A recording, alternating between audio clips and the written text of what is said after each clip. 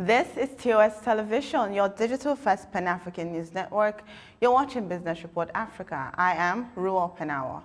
Abia State Governor Okezie Ikpeazu has shown the interest of the state in encouraging the workflow for its people. Speaking on the impacts of businesses in the state, the governor said that about 5,330 women have been empowered through the school feeding program in the state. Governor Ikpeazu also pointed out that lots of youths in the state have been sent abroad to learn manufacturing skills, as the state government is making plans to bring in machines for manufacturing in the state that will empower youth as well as keep them on their toes. Expressing delight in the creativity, the governor revealed that for 6 years, he has worn only dresses made in Aba in Abia, and he was proud of what the creative industry is doing in his state. On Thursday, April 22, the National Economic Council, NEC, said there was no printing of 60 billion naira or any other amount whatsoever. Recently, there have been insinuations that 60 billion naira was printed to show up allocation for the month of March.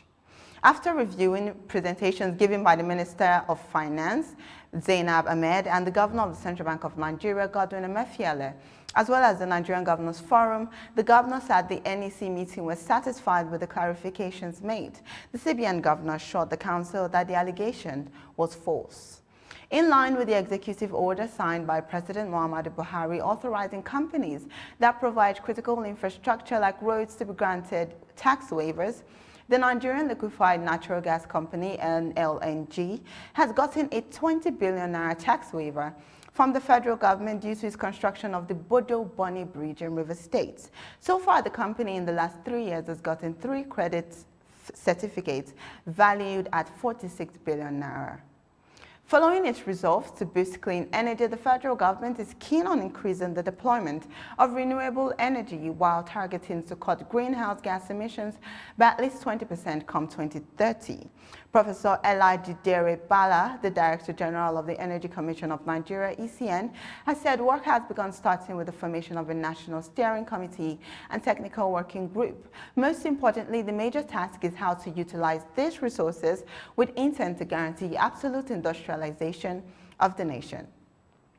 The International Monetary Fund rated Egypt as the second largest economy in the Arab region in 2020, with a total amount of $361.8 billion. Reports from the IMF have it that the devastating effects of the COVID-19 pandemic have not made Egypt derail from outperforming several economies in the Arab region. This is your digital-first Pan-African news network, TOS Television, and you're watching Business Report Africa. Do stay tuned.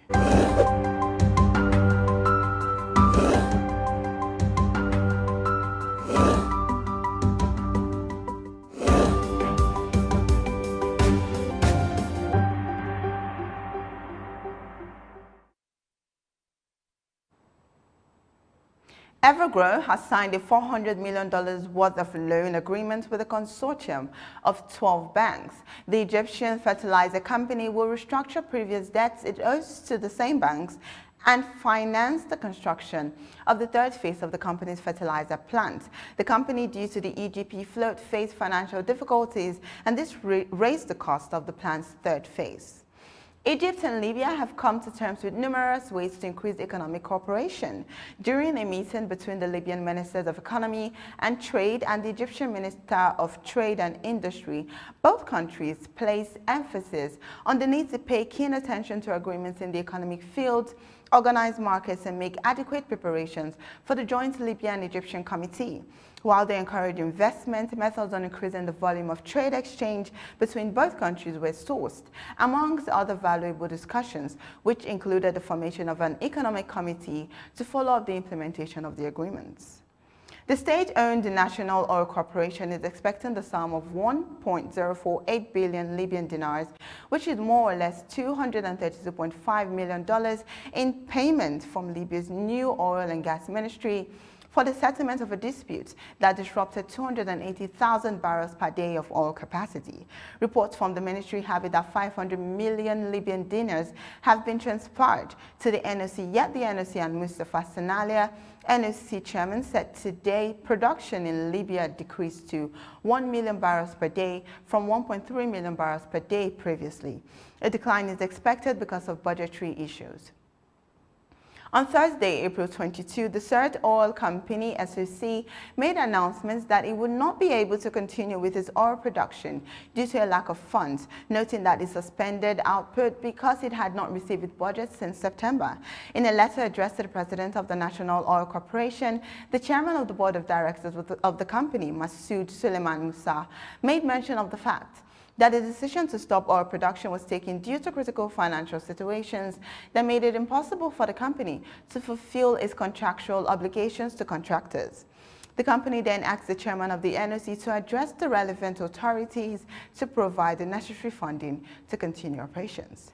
And on a good note, reports have it that Morocco's economic recovery has outperformed the nations across Africa and Latin America. Bloomberg's Credible Economics ranking has placed Morocco's economic recovery in the top 10 of the world, outperforming all of Eastern Europe, the Caribbean, Africa, Central, and South America. While the International Monetary Fund is optimistic as well about Morocco, the financial giant is keen on Morocco's continued vaccination to help its economy, especially in the aspect of tourism. Reports from risk management firm Atradius states that exports of goods and services in Morocco is expected to grow by almost 9% in 2021, yet recovery in the tourism sector will be slow for a while. You're still watching Business Report Africa on your digital first Pan-African news network, TOS Television. More to watch after the break. Do stay tuned.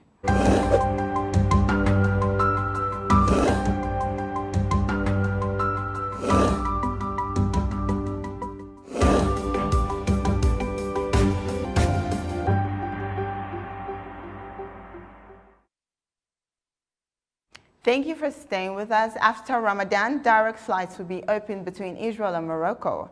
According to the head of the Moroccan Liaison Office in Tel Aviv, Abd al-Rahim Bioud, both countries will work together to launch the direct flights. This is part of the joint declaration signed by Morocco and Israel and Morocco on December 22, along with the U.S. after Morocco decided to resume diplomatic relations with Israel. The joint declaration aims to promote cooperation in innovation, trade, agriculture, investment, and tourism.